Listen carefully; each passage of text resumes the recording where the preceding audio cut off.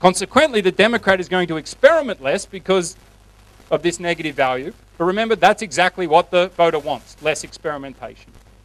So even in this case where we have symmetric uncertainty and the known point gives the voter's ideal, the same result goes through.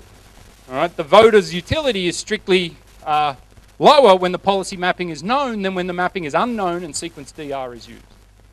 All right? So again, the voter's better off not knowing the mapping, because not knowing the mapping and the negative value of experimentation means that the candidates or the politicians are less inclined to experiment, and that's exactly what the voter wants. All right, so whilst in this symmetric case the behaviour is the reverse, the politicians are less inclined to experiment. All right, it turns out in this case that's what the voter wants, and so the benefit still goes the same way. Alternating power is good for the voter. All right, so I'm going to run out of time in a few minutes. So as I said, that's the kind of main result, and main gist of the logic and the results. So I proved it for, well, what I've done is run you through the case where the polarisation is minimised. They're at 1 and -1, and the known point is at -1. The rest of the paper is then trying to show you that this effect doesn't depend upon that special case, and we can get it for larger polarisation, different known points, and so forth. All right. So one case to do is just suppose we increase polarisation even a little bit. So instead of gamma is 1 and the known point -1, say gamma is 2 and the known point's -2. So just move them apart 1 unit. All right, so what comes out here is we get preemptive experimenting. The Democrat experiments in the first period, sacrifices first period utility. And we also get a richer type of preemptive experimenting. For one range of Q values, he moves to the outcome policy 1, just as in the other case. But there's also a range of Q values where the Democrat moves the other way and moves to -1. All right, so again, he's moving policy such that the outcome is moving away from the Republican. So we're getting as we get more polarized, we're getting a richer set of possible behavior here. All right, and so this will just take a minute. So the logic for why you move to policy 1 is the same. If even though we're at -2 and 2 now, if the first period experiment fails, the Republican in the second period would do a huge experiment, but he prefers to backslide to this point rather than experiment. All right, and the point being that backsliding to this point gives him a known outcome that's 4 units away from his ideal rather than some big experiment. All right, but as this known outcome is moving further away, the utility of backsliding in this way is getting less and less attractive.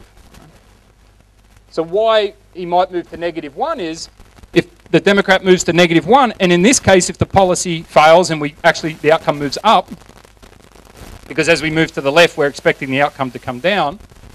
All right, it's still the case that the Republican in the second period would do a huge experiment, and we still kind of get this stuck situation set up. But the difference now is instead of being at -2 and -3, the stuck situation has moved up 1 unit, and so now the choice is to get stuck at -1 rather than experiment from -2. And so that known point is only 3 units from the Republican's ideal. All right. So what the Democrats doing by experimenting to the left is changing the location in a sense of where you can get stuck. All right, so it turns out in this case you just move to the right because the Republican's happy to get stuck at the status quo. But once you get outside this range, the Republican wouldn't get stuck anymore and would experiment boldly in the second period. So you need to move to the left to create a different situation. All right. So as I said, the main point is that the value of alternating power persists as they become more polarized.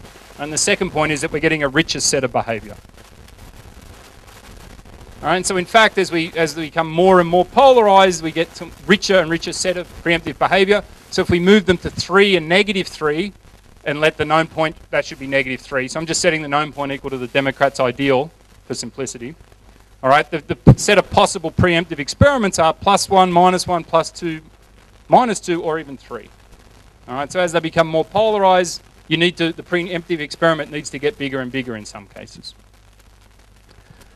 All right, so the question then to ask is, well, does preemption continue for all levels of polarization? And what does the behavior look like as we become more and more polarized? All right, a deeper question, or the more theoretical question, is to say, well, what's driving this effect? All right, is it the fact that by doing a small experiment, I head off a big experiment? Or is it the fact that by having a first experiment that fails, such that the successor backtracks or gets stuck at the status quo, is what's driving the effect? All right, so what I'm going to do is I'm going to switch from the discrete random walk to the continuous case to the Brownian motion. The logic and the intuition's all the same, all right? But just to kind of attack these more general questions, it's easier to use the smoothness of the continuous random walk, all right? And try to answer these questions. 1 minute, all right. So I got 1 minute, so there's no point going through results. So what I'm going to try to do is say, well, to answer this question of whether getting stuck is important, and the answer is going to be yes, I'm going to define a no backsliding condition. So this is saying if the Democrat experiments in the first period, is it possible for the Republican to go back to the status quo? Is it possible to get stuck? And the result is to say if that's not possible, then preemptively experimenting is never productive. All right, so the conclusion here is that this getting stuck, this possibility that an experiment fails and you go back to the status quo or back to the known point, that's crucial to the preemptive experimenting being profitable. All right, so I'll skip the rest of the results. What they go on to show is that essentially this preemptive experimenting is valuable for moderate and small levels of polarization, but you can reach a point that if polarization gets too great, you don't do it anymore. All right, and the Democrat always implements his ideal point. The idea is once we kind of become too polarized, you can never appease your successor, so you might as well do your own ideal policy. All right, so what I've tried to do in a simple model is to kind of show how alternating power offers an informational benefit to voters. Right? The fact that there's a time consistency in who's making the decision means that the early incumbents have a greater incentive to experiment, and this creates an intertemporal linkage, informational link across periods, and this is actually good for voters. The model is deliberately simple. There's 2 periods, 2 players. I'm not modeling the election. All right, but the idea is to try to capture one mechanism about learning about policy through time and to show how the strategic incentives play out. All right, so there's many natural extensions to think about. Perhaps the most interesting ones is to think about, well, if D benefits from a policy failure, might he try to make that policy fail? All right, is it worthwhile trying to show that your successor that, yeah, you might think you want to experiment this way, but this is just going to screw things up, so you shouldn't do that. You should just do the policy that gives me my ideal outcome. All right, so there might be an adverse selection problem. We can think about what is Q, want to interpret it as ideology, and we can also kind of enrich the game and think about how incentives might play out in this kind of structure.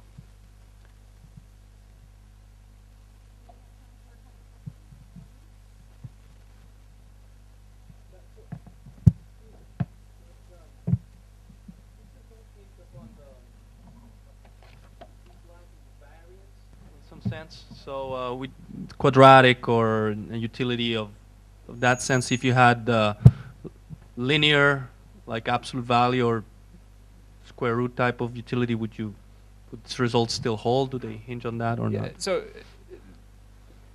what I can say straight away is it doesn't depend upon it actually being quadratic. That makes it very clean and simple. But if you're risk averse, this is certainly going to work.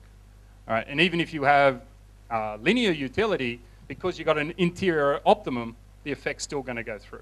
Okay. All right, if you love, so because the Democrat knows his ideal point, and he's choosing a policy that gives him something definitely worse. So his risk profile isn't kicking in so much there. He's just trying to avoid a bigger experiment from the Republican in the second period. Now, if he was really risk-loving, I'm not sure, it might drop out at some point for sufficiently high risk-loving preferences, but it certainly works for any risk aversion or linear utility. Right, so risk aversion helps, but it's not the only...